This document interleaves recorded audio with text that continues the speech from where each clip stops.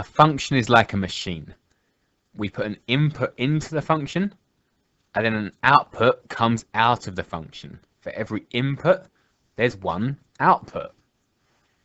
So if we put 5 into the machine, in this case, we multiply by 2, and then plus 3, so we'd get 13 out of the machine. Here we're going to rewrite these machines in a different way, with using a different notation. So this says a function of x, or f of x, is equal to 2x plus 3. And that is the same as this function machine up here. So instead of writing it out like a function machine, we're writing f of x equals 2x plus 3. It means the same thing. So if we put something into the function, we're going to write that as f of 5 in this example. So this means we're putting 5 into the function. What comes out? So we're going to have 2 5s plus 3, which is 13. If we wrote f of 2, that means we're putting 2 into the function. So 2 2s plus 3 is 7. And we can put any number into this function. So 2 times negative 3 is negative 6, plus 3 is negative 3. Here is an example of some functions questions. So we've got f of x, we've got a function called f, which is 3x minus 1. And we've got g of x, we've got a different function called g, which is 2x plus 7. The first question says find the value of f of 2. So put 2 into the f function. So 2 into the f function means 3 times 2 minus 1. So we're changing x into 2. 3 2s are 6, minus 1 is 5. The second question, we're putting negative 4 into the g function. So we're replacing x with negative 4. So 2 times negative 4 plus 7. 2 negative 4s are negative 8. Plus 7 is negative 1. And question 3, write an expression for f of x plus 1. So we're putting x plus 1 into the f function. So we're going to change x into x plus 1. So that's 3 times x plus 1 minus 1. So all we've done is we've changed x into x plus 1. For the first one, we changed x into 2 for the f function. For the second one, we changed x to negative 4. This time we're changing x to x plus 1. And we can simplify this. So expand the brackets. 3 times x is 3x. 3 1s are 3. So we've got 3x plus 3 minus 1, which is 3x plus 2. Okay, 3 for you to try, so give them a go. For the first one, we're changing x in the f function to negative 2. So 3 negative 2s minus 8, which is negative 6 minus 8, which is negative 14. For the second one, we're changing x to 6 in the g function. So 5 6s plus 4, which is 34. And write an expression for g of 2x. So we're changing x into 2x in the g function. So that is going to be 5 times 2x plus 4, which is 10x plus 4.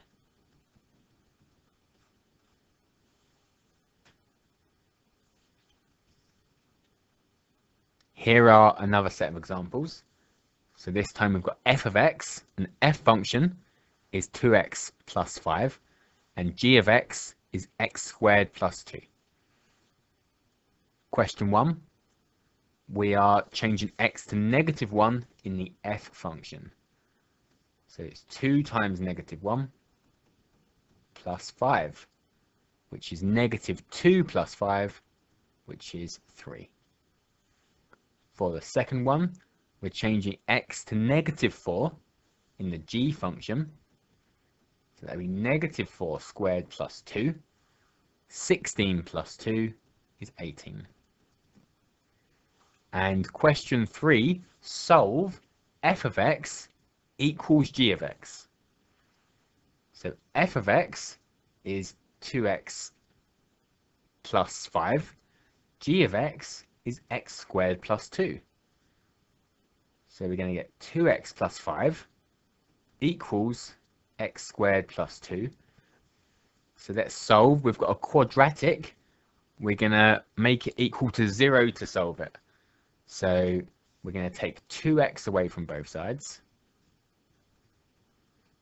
So we've got 5 equals x squared minus 2x plus 2. And then take 5 away from both sides, which will make it equal to 0. So x squared minus 2x minus 3 equals 0. We can solve it by factorizing.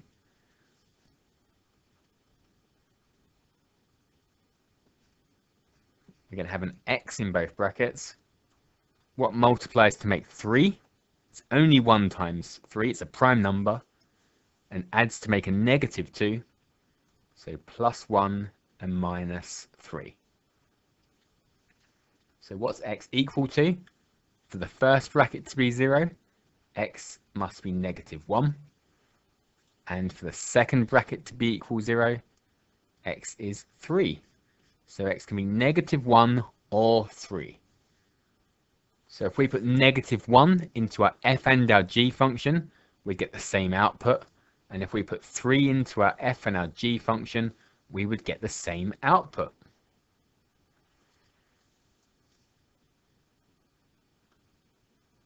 Okay, some questions for you to try, so give them a go. Question 1, find the value of f of negative 3. Change x to negative 3 in the f function. So 3 negative 3's plus 10. Negative 9 plus 10 is 1.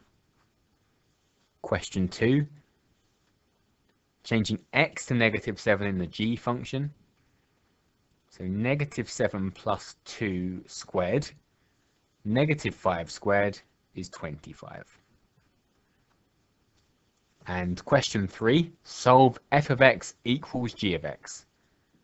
So f of x is 3x plus 10. So it's 3x plus 10 equals g of x, x plus 2 squared. So let's expand this side first. X plus 2 squared means x plus 2 times x plus 2. So we'll expand it. X times x is x squared. X times 2 is 2x. 2 times x is 2x. And 2 times 2 is 4. So we've got 3x plus 10 equals x squared plus 2x plus 2x plus 4. 2x plus 2x is 4x. And we want to solve a quadratic. That means we're going to make it equal to 0. So we'll subtract 3x from both sides. Which gives us x squared plus x plus 4. And then subtract 10 from both sides. So it's equal to 0 now. And we've got x squared plus x minus 6. What multiplies to make 6? A negative 6 and adds to make a 1. It's 3 and 2.